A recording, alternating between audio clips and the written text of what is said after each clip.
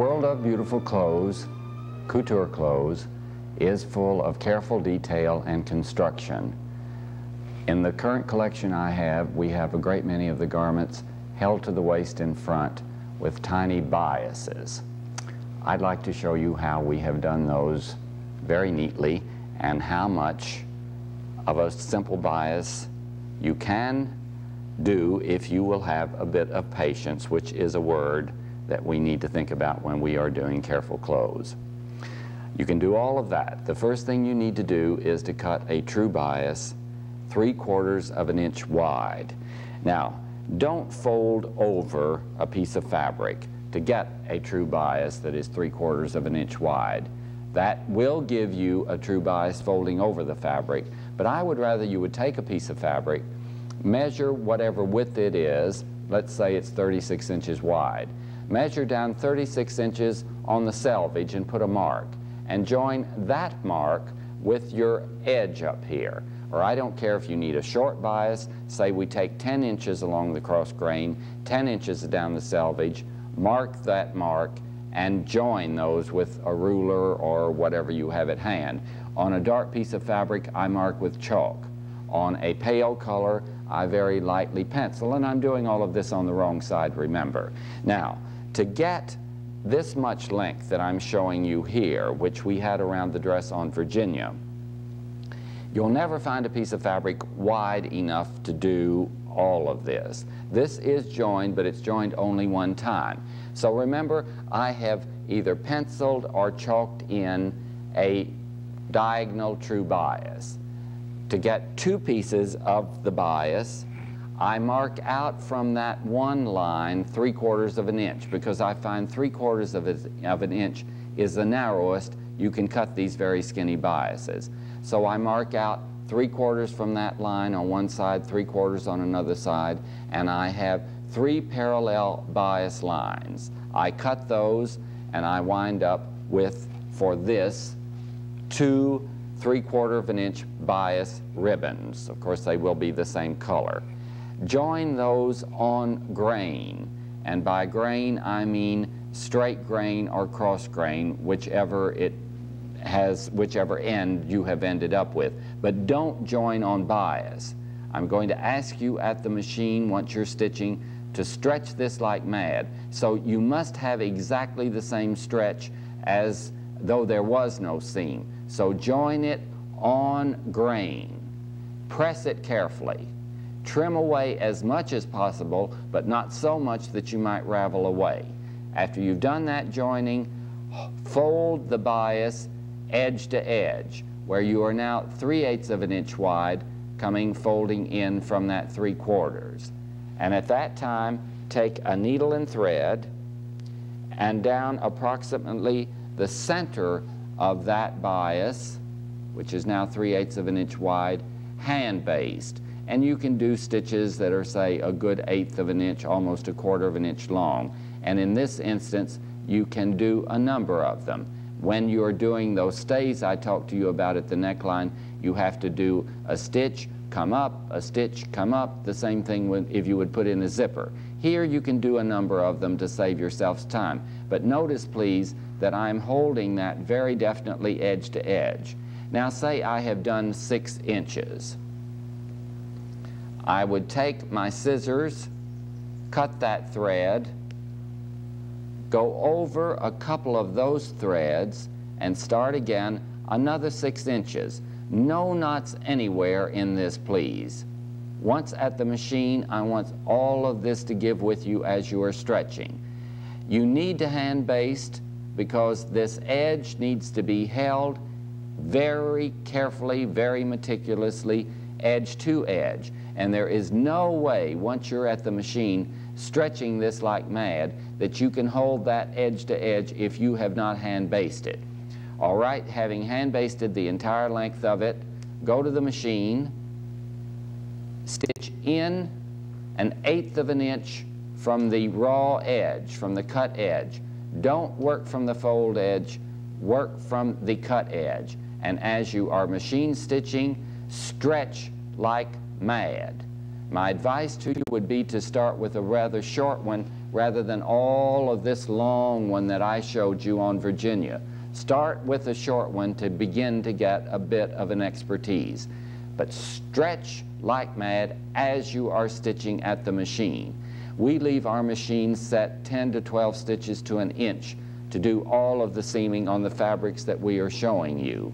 If it were a heavier fabric, perhaps I would do longer stitches, but I think you are safe in leaving your machine set 10 to 12 stitches to an inch, and we do use a number 11 machine needle, which we change often. At the machine, remember, stretch like mad.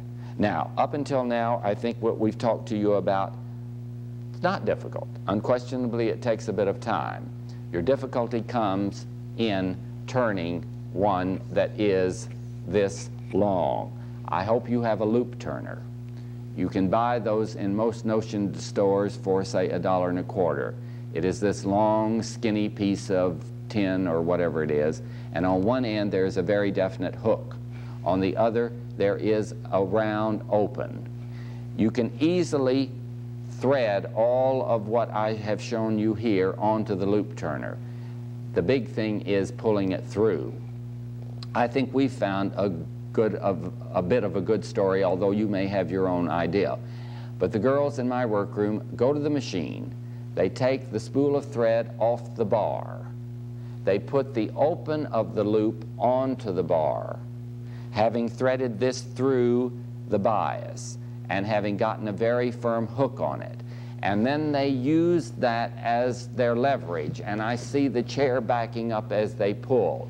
If you try to turn all of this on the loop turner as you're standing in thin air, you'll never get anywhere. You might have a hook on the wall that you could use, but try taking the spool of thread off your bar at the machine and putting this on top of it and getting leverage to pull through, and with a bit of patience and doing it a number of times, I think you will arrive. There is one other process that is very simple. Go to your ironing board, because there is still a bit of stretch in this bias. Nail it with 2 pins on your ironing board on one end. Go as far as you can with the bias, nail it on the other end, take your iron full of steam and go right on top of it. Don't put, in this instance, your iron on top of the bias, but go right on top of it, get it full of moisture and steam, leave these 2 pins in, pick these 2 up, stretch it again, put the 2 pins in, let it dry, and then you have true biases done in the skinniest lingerie way, that if you have a dress with lingerie straps, we've now taken all the bias out, you're not constantly pulling them up. If you're using it around the waistline the way we showed you the dress, then I think it is a very neat finish to do a little knot here. We take our number size 10 needle, crewel embroidery it is, and our size A silk thread, and we simply catch that little knot, and that way you have a good finished edge. Clothes today in the fashion picture are very often unlined, and in that instance, what do you do about a hem? Certainly, if you wish, you can use a hem, although I find that with having no underlining and with these very fluid crepes, such as this 4-ply silk crepe, you really can't leave more than an inch hem if we're going to do a hem. And in that instance, I take my short needle, which I have threaded up with a single size A silk thread, and I hold back my hems. I never do a hem right on the edge. I never use seam binding, I never use lace, because if you fell the hem or sew the hem right on the edge from the wrong side, of course, I feel I'm going to be aware of a ridge on the right side. So if I'm doing a hem in an unlined garment, I hold back that hem by, say, 1/4 of an inch. I take my needle, I pick up 1 thread on the hem side, one thread on the garment side, a longer thread on the hem side, and I do a running stitch, not a back stitch, a running stitch, and I leave that running stitch rather loose. On the other hand, with the unlined clothes, I think you might do what I've done here, a very neat hem by machine. And this is especially good if you're wearing a long dress that has a lot of volume to it. where I feel you don't want to hem, so that if you're coming up a step or if you're dancing, you don't have the danger of catching your heel in that hem if the hem has been cut away to nothing. And of course, I'm thinking of a garment that has been done on your anatomy. All right, to do that hem neatly with a machine stitch, or actually we're doing it with 2 machine stitches, I always, of course, take my hem length on the person, and I pin that hem length by eye. And having once pinned all the way around on her, and having arrived at the hem length I want, I then take a needle and a thread, and I give myself a thread tracing on where the hem length is that I took on the individual person. Now that is very easy to do, just a tracing with a needle and thread, taking the pins out as you approach them, so you have a very definite guide as to where her length is to be. After I have traced all the way around, I then go to the machine and I turn up the fabric along that thread tracing, knowing that that is the length I took on the anatomy. I stitch right on the edge, and you find what is more comfortable for you. For this first one, I think you might do it from the wrong side, but right on the edge. Now, after I do that first machine stitch on my thread tracing, I go to the ironing board and I press. It is very important that you press your first stitch to get out the machine kink. I come back and I trim right to that machine stitch. And once again, I do another machine stitch, turning up the skinniest, narrowest possible.